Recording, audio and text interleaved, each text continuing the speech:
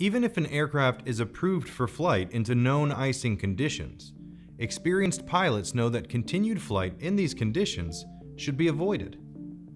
So how can we use SXM weather products in our efforts to avoid icing?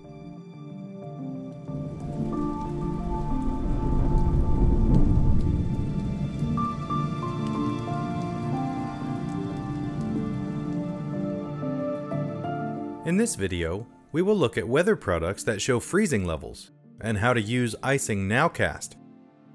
As you know, as pilot in command, it's your responsibility to determine if and where icing conditions exist.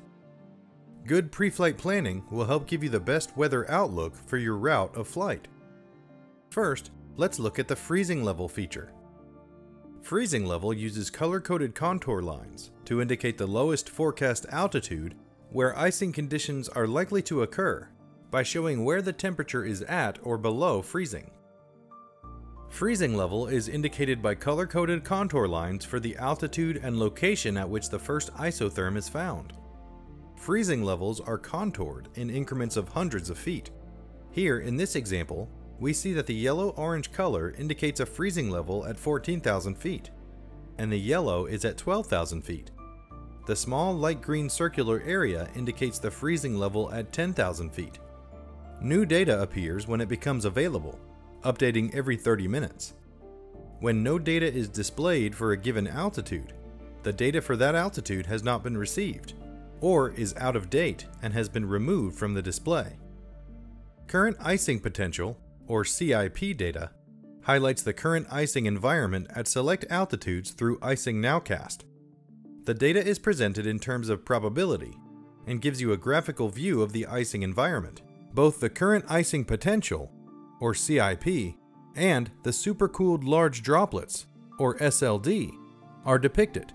The CIP product is not a forecast, but a presentation of the current conditions at the time of the analysis. The SLD icing conditions are characterized by the presence of relatively large, supercooled water droplets, indicative of freezing drizzle and freezing rain aloft. SLD threat areas are depicted as black and magenta dots over the icing colors. The product ranges from the surface up to 30,000 feet, at intervals of 3,000 feet.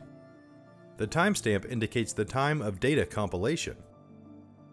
Some units display current icing severity, or CIS. You can use freezing levels and CIPs as supplemental information to SIGMETs and AirMETs.